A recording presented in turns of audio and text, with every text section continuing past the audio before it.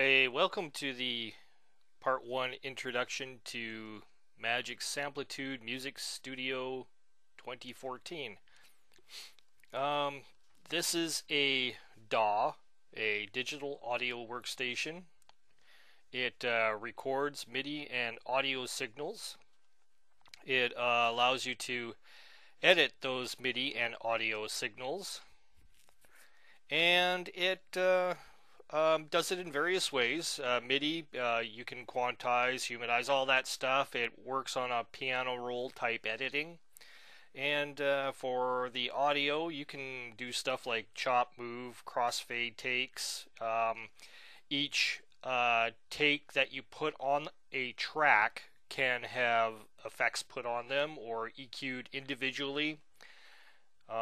There's also pen and spline editing of those signals, of those takes, which you can do various kinds of things like modifying the volume or the panning and that sort of thing. Um, in this version, there's also a more simpler version called Studio 2. But in this version of Samplitude Music Studio 2014, there is auxiliary buses, so you can go ahead and channel the many tracks into one track and control them from that one auxiliary track. So, for example, if you wanted to take a drum kit with several tracks, one on the bass drum, one on the tom, one on whatever, they can all be channeled through into an auxiliary track. So it makes it a little easier for the mixing. So let's get into it here. We'll start up Samplitude. Now this is just an introduction so that you can understand the setup and such. A lot of new users will open this up and go, "Oh wow, where is everything?" So, excuse me. Let's get into this. All right. Now we are starting in easy mode here, so I'm just going to assign it to the next new project here. But when you first start up, you will get a. I will press the Y button on my keyboard to bring up what you will see is this when you first start it up is an easy setup interface. If you're unfamiliar with your sound card and your audio peripherals, just leave it as default for right now.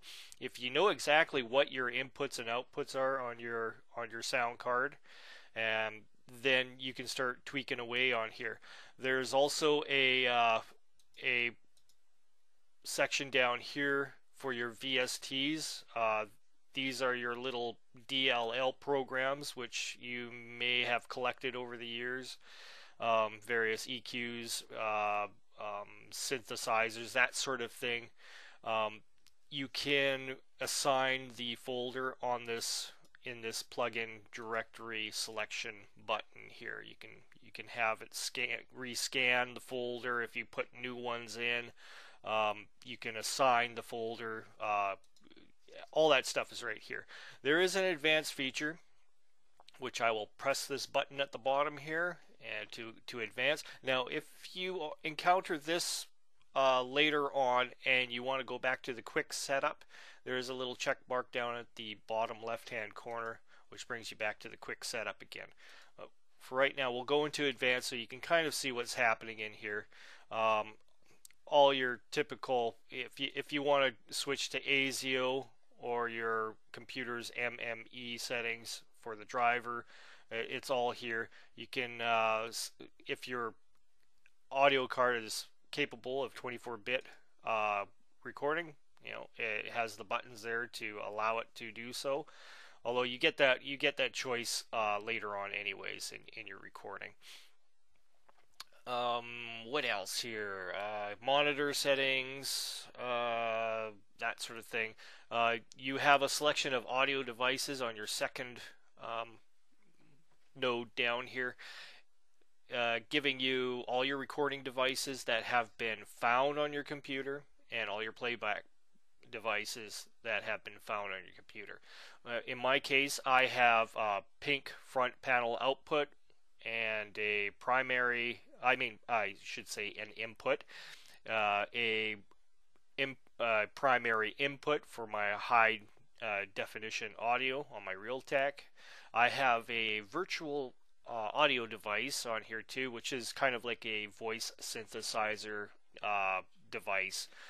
There is also a live chat, which is what I'm speaking through right now, my headset, and I have a Mustang amplifier lined in as well. What you don't see on here is the MIDI. I have a Uno, which I will switch over here to MIDI, so you can see that I have a USB Uno Mini in, and the MIDI out is the same thing. I have the Uno MIDI out with also my GS wavetable, which is the internal MIDI in my sound card. Back to audio devices here. You can also see that you have selection of playback. Now we won't select. We'll have the default selected here, so you can see how you can change it in your tracks. I will say just OK to this, and we will take a look at the interface here. You can see that you have a shuttle which runs along the track, which you can also select areas, which displays at the bottom here. Now all these displays can be modified totally. You can have the display over to the left or to the right. You can move stuff around quite handily. This is in easy mode, so you don't exactly get that selection for right now. When you go into advanced mode, you can select. You have a typical forward, backward recording interface up on the top here, and of course you see we have multiple recording. It'll show you a new interface. Editing, show you that interface. Mixing will show you a real simple mixing console. Mastering, it will give you a real simple mastering console, and export will be also a simple version of the export console. Let's go back into recording. You can see that it gives you a really simple interface, and the metronome is in here as well. Accompaniment, if you assign an accompaniment, a type of style behind it, it's got it auto accompaniments, and it can create its own music as well. Although it's pretty simple, but if you're really stuck for ideas, you can get into that as well. So let's go back into the editing, and let's take a look at the tracks here. The first track tells you what devices it's assigned to. This is a audio device. You can change it by right-clicking on the red dot, the record indicator. You can change it to MIDI, which creates an entirely different color of dot on there. Let's go back to audio record. Now you can see that there's only one item here that is checkmarked, which is the Realtek HDA primary input. Now this is where you hit the Y button again to bring up that menu that I was in before, and you can go ahead and assign what your input devices are, and click OK. Now when you right click, you will see that you have all these alternate assignments here. Now instead of I could use my voice chat now, and now you can see that the indicator bounces up and down, indicating that my recording level is between the 0 and the 6. Now if you're new to recording, you should keep your levels down below 0, between the 6 and the 0. In fact, closer to the 6 than the 0.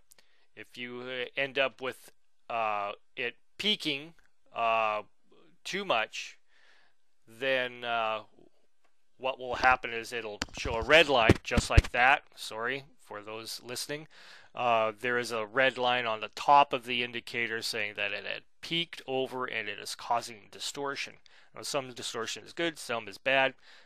Usually if you're trying to get a clean signal as possible, keep it between the 0 and the 6, definitely more towards the 6 on your track editing fader. All right, so we'll stop it right here for now, and then we'll get into recording on the next session. All right, so thanks for tuning in, and we'll start looking at more features on the advanced interface and show you some recording on the audio and the MIDI.